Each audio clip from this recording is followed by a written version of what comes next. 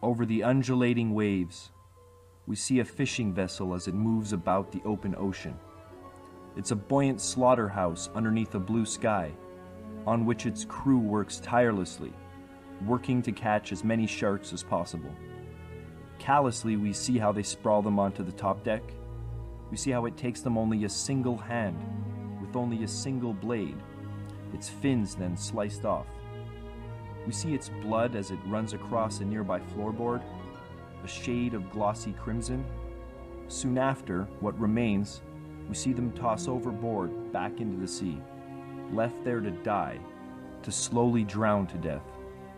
With fins amputated, scavengers are free to nibble at its flesh as it lies there on the sea floor, leaving behind only a vacant husk. Many people believe that sharks pose a great danger to us humans, but in reality, we're the ones who are in fact perilous to all sharks, to their entire underwater realm. Herein, we will look at the shark fin trade, at the threats they're facing as a result, while also shedding light on their largely misunderstood, even demonized nature.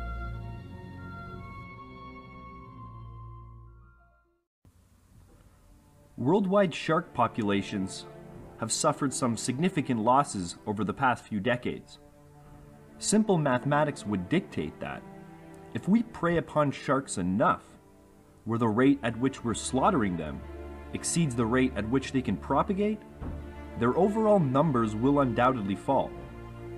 It's happening right now, in fact, right before our eyes. A decline that coincides with the swelling popularity of shark fin soup, and consequently the shark fin trade. Everyone wishes to safeguard the cute, furry critters of Earth, like, say, panda bears or jungle tigers, while sharks sit on the conservational back burner. All told, up to 70 million sharks are culled annually for the trade, despite the fact that 30% of sharks are threatened with extinction. That's around twice the population of Canada, the number of sharks being slaughtered year-round. Now, it's totally fine if we choose to hunt mammals for meat, or to fish the seas for food. To an extent, leading sovereignties must band together and impose a set of binding international laws pertaining to catch limits. Otherwise, many of our sharks may simply be finned into extinction. The effects of shark finning may not be so apparent from the surface, but the uninterrupted slaying of this apex predator will indeed have dramatic consequences, some of which more obscure, while others appallingly evident. According to Peter Benchley, an unspecified village along the eastern seaboard was once very much dependent on the ocean's bounty, mainly lobsters, for their livelihood and economic stability. He describes their exploits as being in perfect balance with the ecology. Quote, "a seaside village whose people lived in harmony with nature." Close quote. Villagers took what they needed and left what was necessary. But then one day, off in the distance, locals spotted a ship lingering on the horizon. Some of the locals, simply out of curiosity, decided on going in for a closer peek, whereat they found it linked to 1,000 baited hooks. Villagers were confounded. It was only when a local diver went for a dip, when he saw hundreds of dead, mutilated sharks littering his seabed. Before long, bounties dwindled as local populations of octopi, lobster feeders, bloated to unsustainable heights. Sharks prey upon octopi, which in turn manage their numbers. The very balance of ecology, indeed a sensitive equilibrium, was left perturbed. By removing the apex predator, every species among the food chain's lower echelon was adversely affected. The entire ecosystem suffered. The shark fin trade is one deeply imbued with inhumanity.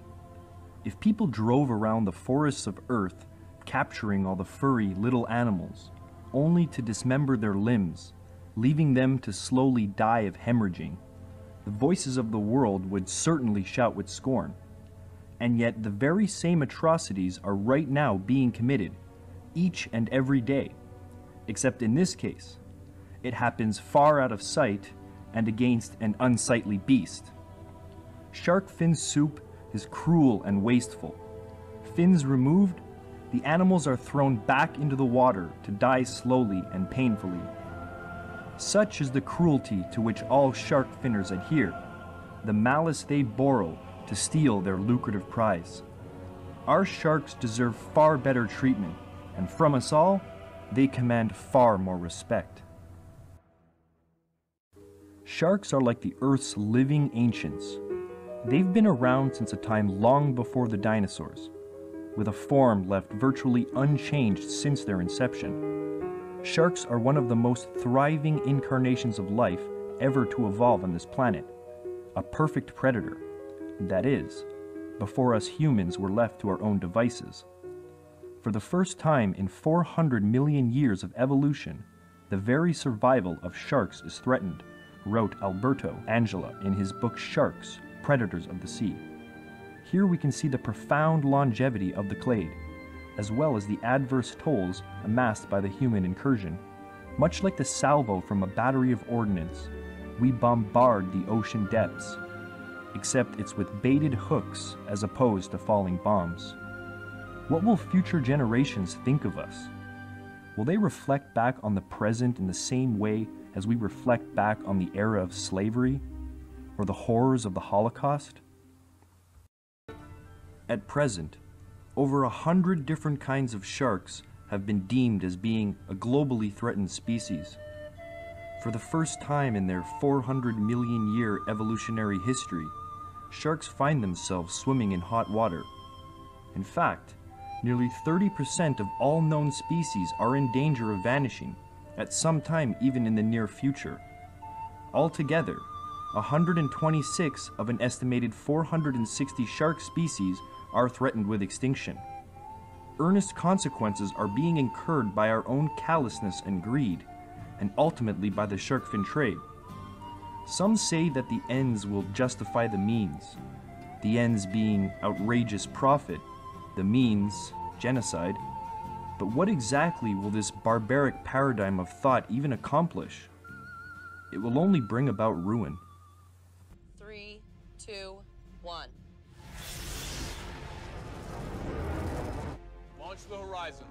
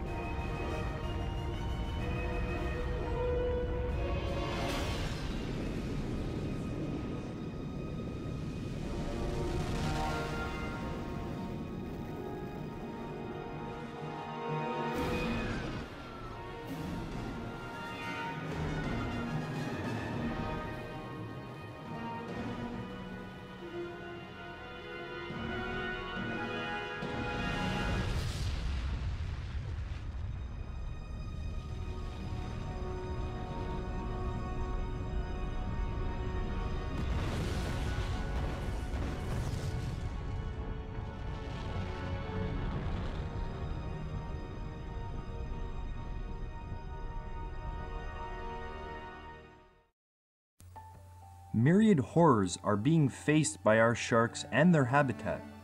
There are some, albeit modest, conservational efforts set in place. But will it be enough to save our aquatic friends? In very few parts of the world are sharks welcomed by locals and respected by swimmers, though the places in which they are feared, in which they are hunted down without restraint and without remorse, still vastly outnumber the areas of relative safety. Pressure from the public resulted in an international memorandum on whaling, but there are no international regulations to protect sharks. There's just this complete lack of concern when it comes to the preservation of these top predators. Must we cling to such antiquated zeitgeist? Will we ever stop detesting that which we dread? Lest international laws are never formed and imposed, sharks may be forced unto a state where they would exist only in the minds of others, as apparitions of thought. I don't know how else to say this to you, Lenny. You see something, you eat it, period. That's what sharks do.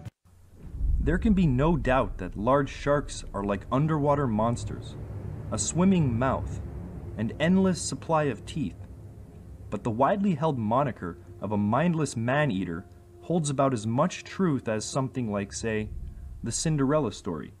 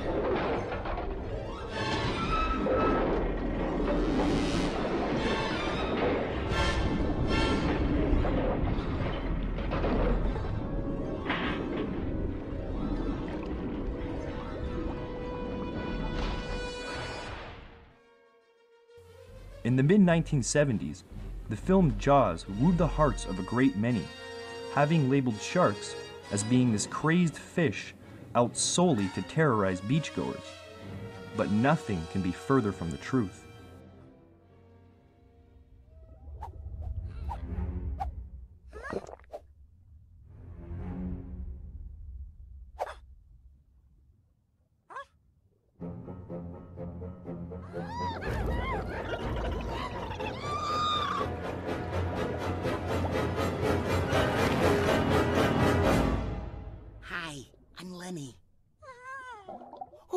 Buddy, did I scare you? I'm sorry. Wake up. Wake up. Okay, don't worry about it. I'm gonna get you out in a jiffy. You just keep holding your breath, little wormy. Yo, Lenny! I'm coming, Frankie! Well, move it. Come on, Pop's waiting. Here we go. And gotcha!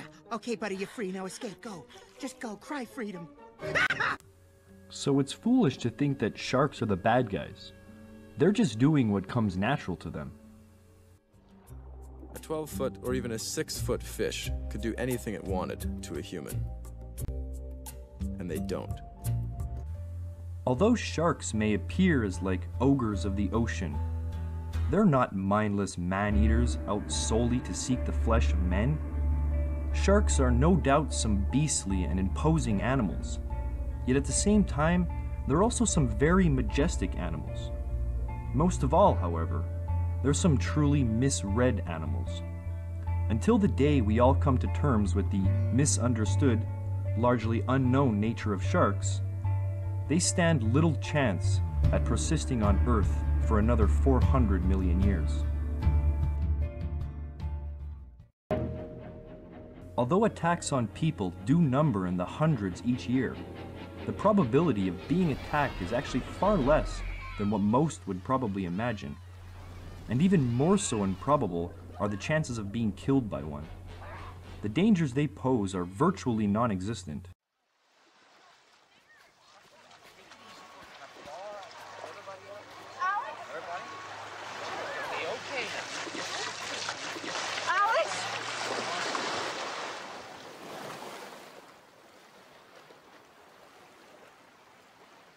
In fact, even some of the most mundane and pedestrian of doings are more hazardous to the average person than any shark is, of any size or dimension. The fact is, sharks do not eat people. If they did, I would have been eaten a long time ago. Most sharks have teeth which are ineffective cutting tools, and can't effectively remove flesh from something larger than their mouths. 100 needles in your leg would have a tough time removing a chunk of flesh. Most sharks lack the equipment they'd need to go after large animals like us, and they know that. They've evolved to eat certain prey items, and most sharks are picky eaters. You wouldn't go for a run next to a pride of lions, but we do this with sharks all the time. There are millions of people entering the water every year in areas where sharks hunt, and very few people are bitten. If they wanted to eat us, they would.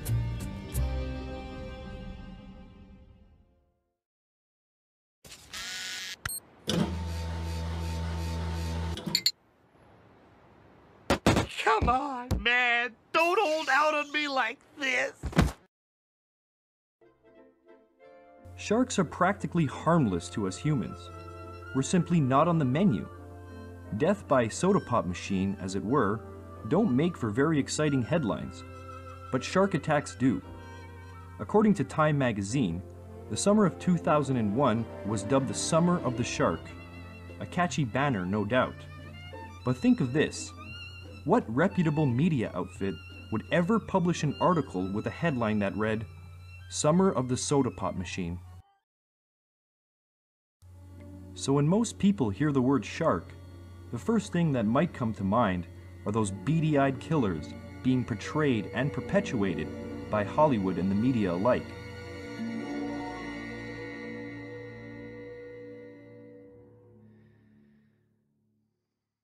However, this assessment is just not concordant with the evidence of reality. We're the beady-eyed killers.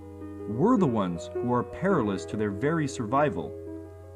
Though taking action is not the only way to aid in the preservation of Earth's sharks, and consequently the ocean's ecology, if only everyone voiced their contempt against the finning of sharks, perhaps we just might then save these lovely brutes.